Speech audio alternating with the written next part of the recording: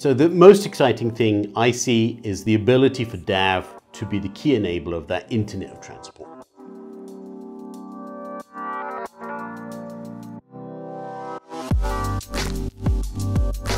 We've got to have a way for our be able to interconnect the transportation systems of whatever they may be. Hyperloops, VTAs, trains, package deliveries, I don't care what it is. But they've got to be connected because actually moving those things around is key. That means we need to have a way to pay for those things. We've got to have a way to arbitrate access, find out the prices, book things, all those bits and pieces. So we've got to get that kind of infrastructure. And the thing I love about DAV is the potential to play that role or be a player in that role. So I've been working in the AI, AV, transportation, IoT space for 15, 20 years. I'm a big believer that we're going through a lot of transformation right now. If we look forward to the next 10 years, the changes could be massive. I mean, if you wind back the clock 10 years, I was just a different world. I like to be in that kind of that piece, the cutting edge, but also like to be doing things which are going to make impact, get out there, make stuff happen. So that's what I do these days. I basically consult in and around that space, and it's hot right now.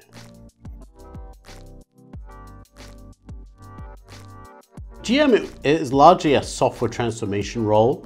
So obviously it's a company that's got a great number of connected cars, leading connected car fleet in that space. I was basically charged with doing the software piece of that, what kind of strategy, helping on autonomous, moving innovation faster, actually being able to innovate on vehicles which take 3 or 4 years to make a new vehicle, but the software process runs at a much faster rate. So how can that tie together?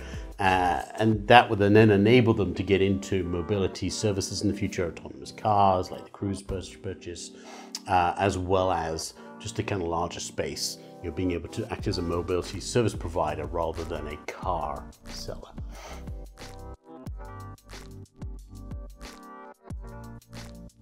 In my background, I have a PhD in distributed systems. So, DAV is a distributed system on steroids. I think there's an element of kind of ecosystem. I'm a big fan of ecosystem. You don't make a product on its own. It interfaces with a larger element. And I think with DAV, that's key. To me, I see that as a great value of being able to pull in some of those pieces, whether it be open source players or those other players that are kind of in the broader product space. Because it's all about transportation, and that doesn't necessarily mean a car. It could be these other bits and pieces, end-to-end transportation, but also transporting packages and goods and all those other bits and pieces are key pieces. They're all ecosystem. Nobody's going to own all of those pieces. It's going to be a patchwork of those players.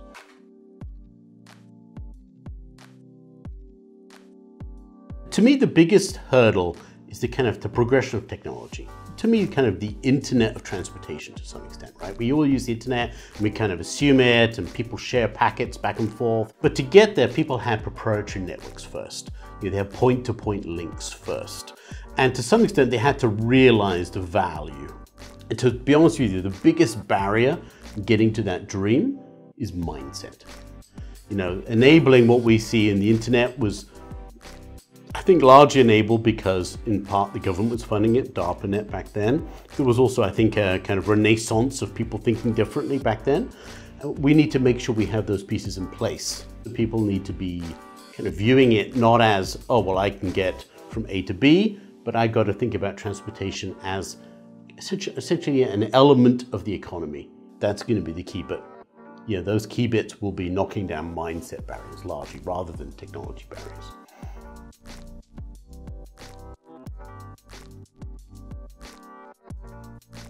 I think it's key. The people, not only the AV industry, but in the transportation industry, the larger piece is key to enabling the ecosystem. As I mentioned, I think nobody's going to own it, the end-to-end, the whole piece.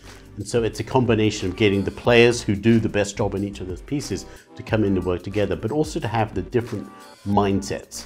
But actually the solution is a combination of the above. And so you need to have that multiple viewpoints. That will help get the right solution. But actually, and this is a key piece of the puzzle often, by having skin in the game, you overcome the mindset problem.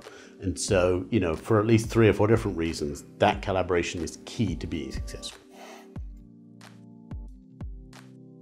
I see that future of transportation as that the end-to-end transport. I mean, in some cases, you'd have a family vehicle still because you might want to take it on road trips and longer trips. But a lot of what we do, a lot of what I do, if I come up to see you in San Francisco, I may drive part of the way, use the VTA or the Caltrain some part of the way, and then pick up maybe a car at the other end to get to the office. That thing should be totally orchestrated for me down the road. I should be able to just say, I want to go and see this person there in San Francisco. I need to be there by that time.